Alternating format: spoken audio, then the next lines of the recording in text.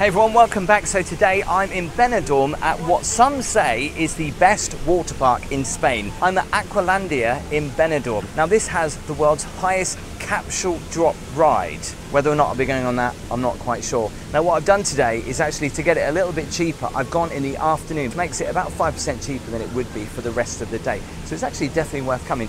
And you don't get as many people. Now this is only I think it's the third day of opening for the 2023 season. So let's go and check it out.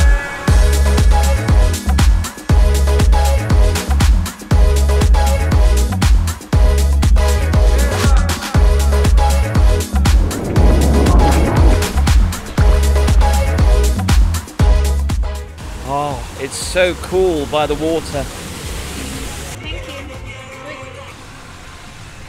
I haven't seen many water parks with flowers like this. Look at that. That is beautiful.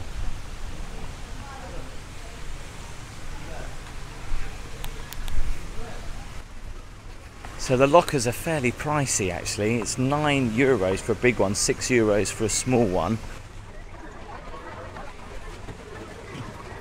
They actually allow you to take your phones in the water. They've got these little cases that waterproof your phone. Would you trust that though? Alright, need to get a locker. Select the type of locker. Out loud? No. Pay with a contactless card, bills or coins. Provide us with a backup phone number. Yeah, but my phone will be in there. Oh, I don't have a backup phone number. But okay. Review the instructions. Click finish and collect your ticket. 543. Confirm. Don't forget to pick up your ticket. Thank you. So it gives me a pin and I've got to remember that pin? How? How am I going to remember that number? I'm going to have to take this with me or hide it somewhere. If it's your first time to a water park, you never know where to start. I'm going to start over here. We'll go on a few rides. The cyclone looks amazing. I think this is the wave pool.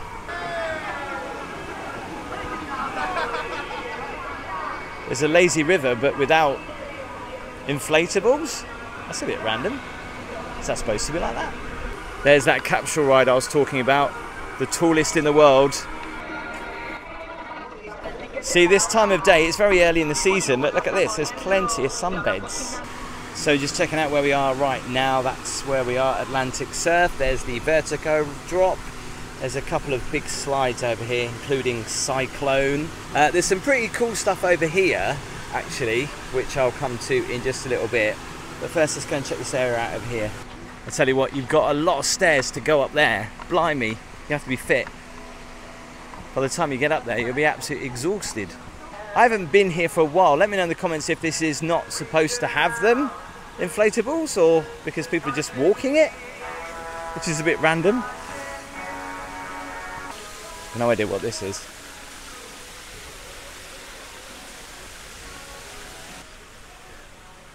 The only letdown with this ride, if you're a single person, you kind of have to share it with other people and you have to get a little bit intimate and cross your legs. Some rides you can't go on as a single rider unless you're with somebody else. Look how high that is.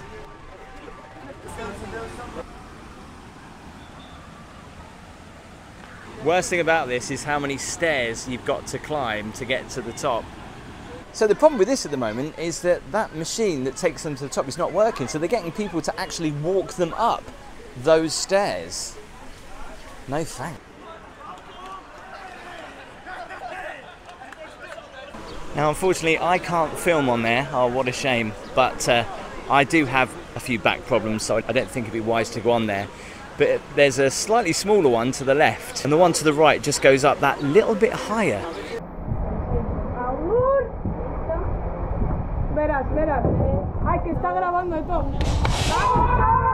Now there's not many rides where you get a crowd of people waiting for someone to go on it, like they are right now. I think there's one guy, oh, he ain't going all the way to the top, he's going on the green one.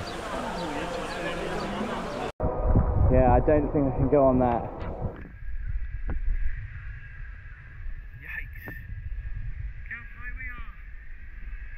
See the slides go up in height there. This one though can be quite painful, especially as you come off it, because as you come off the slide there's an actual dip at the end which can really pull your back out. Now, as you know, I do like to go to the odd water park, but one thing I'm not a big fan of is walking around a water park, taking your flip-flops off, leaving them somewhere and then walking on this stuff, because this is like crazy paving back in the UK and it really hurts your feet. I know it's got to be non-slip, but they could make it a little bit softer. This is what you like to see when you go to a water park. Approximate waiting time, 0. I'm sure in the main summer this probably gets really busy, but at the moment, not many. It does remind me a little bit of Siam Park. It's in a lot of lush vegetation. I like the fact that there's loads of picnic areas in the shade. Let's head on zigzag. Definitely keeps you fit walking around all these slides because they're so far away from each other.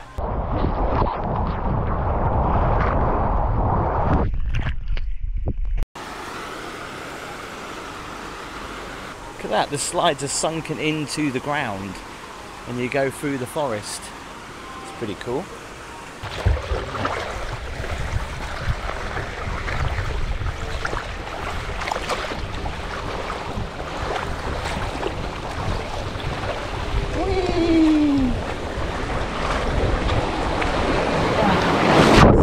If you're a big fan of jacuzzis, one huge jacuzzi is going on down there. Let's go and check it out. If you're wondering why it's so quiet, it is only the second day of opening of the season. It's well late in the afternoon and I chose to come here because I knew it'd be quieter. Because I've been here before in the peak of the summer and literally been on 2 rides for the whole day. All right, I need to get in this jacuzzi. Look at that, that is insane.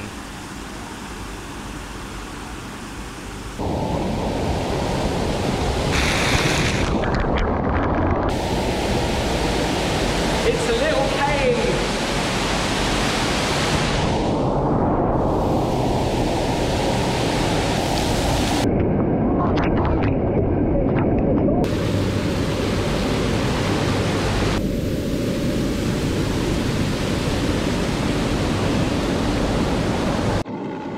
It's really nice, like you can't see where you're stepping and there's like, it's a wall and steps everywhere and you really hurt your feet and your legs.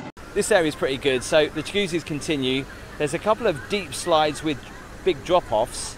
There's a few jumping points and those people holding on to those going across the water. That is so hard to do. Laguna Beach. Don't get many of these areas in water parks. There's a couple of like high dive jump off points that never look that high when you're down here, but when you're up there they are really high.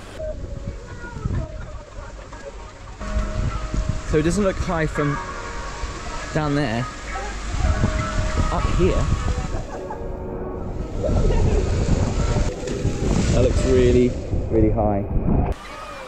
I've tried to do this. This is actually really difficult, holding your own body weight. The amount of people that fail straight away. You've obviously got to try to get all the way to the end. And if you don't give yourself much of a push, you'll probably stop in the middle. So you're gonna make it? No. 5 o'clock in the afternoon, although you wouldn't believe it, would you? Bar's still open. Bit of a picnic area up here. This is why the sunbeds are empty. People are deciding to sunbathe on the grass. It's cheaper, don't have to pay for it.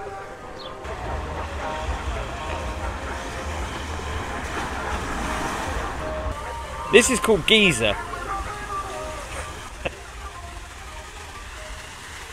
And I guess all you do is